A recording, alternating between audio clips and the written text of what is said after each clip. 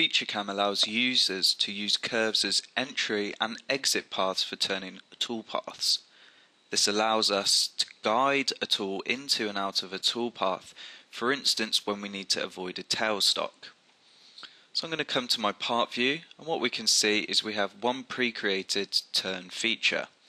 So if we preview this operation, what we see is the tool rapids to the initial start point of the toolpath, and then machines the part according to the strategy and attributes defined within the feature. Now if we run a 3D simulation, what we can see is that the tool, as it rapids to the initial start point of the toolpath, gouges and machines away part of the tailstock.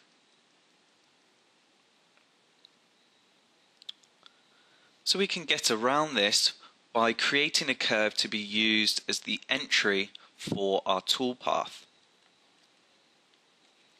So I'm going to come to my snapping modes and turn on grid points.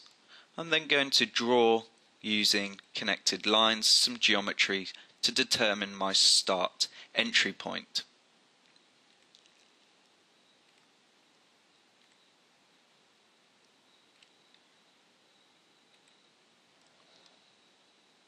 So once I've created my geometry, I'm then going to turn the geometry into a curve simply by picking the points, and I'm going to give this a name such as start curve. I then have the ability to come into my turn feature, and coming to the turning attributes under start point, I'm able to select my curve. Now in FeatureCAM 2014 I can do this interactively by selecting the curve on screen. If we now re-preview the toolpath, just using my Alt F3, I'm going to step the tool through the toolpath. We see an initial rapid move to the start of the curve I've defined.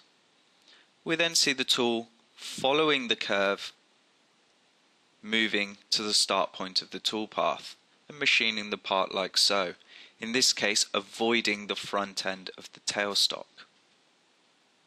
If we run a centerline simulation, we can clearly see the moves of the tool.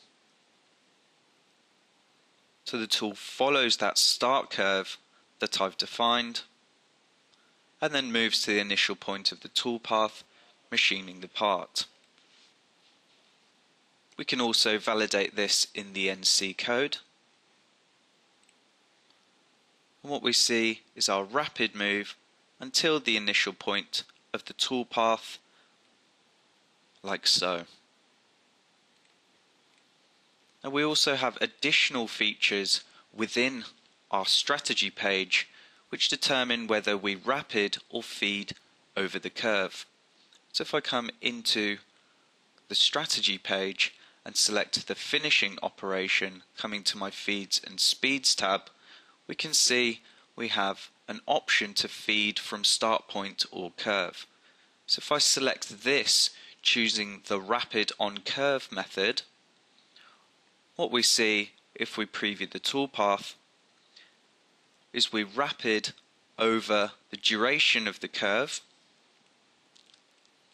We then feed from the position at the end of the curve to the start point of our toolpath, and this is denoted by the purple line, and of course we feed and machine the part. Again, this can be validated in the NC code.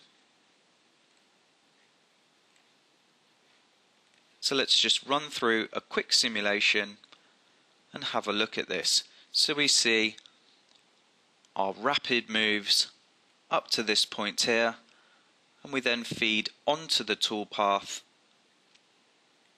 and then machine the part.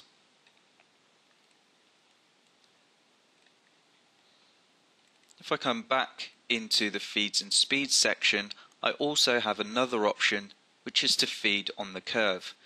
If I select this and preview the toolpath, what I see is that the tool rapids to the start point of the curve and then feeds from there on end. Again, this can be validated in the NC code. So we have our initial rapid move to the start point of our curve, and we then feed subsequently until we've machined the part.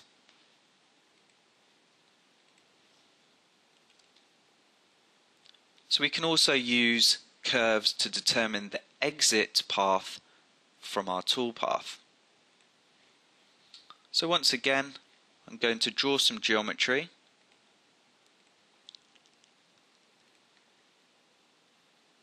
Like so. And I'm going to create a curve from the geometry drawn. I'm going to call this curve end curve. And once again, I'm going to come into my turn feature, come to the turning attributes, and I can select the curve created interactively like so. If I apply and then preview the entire toolpath, I can see the tool following the start curve defined, machining the part, and then using my end curve as the exit path.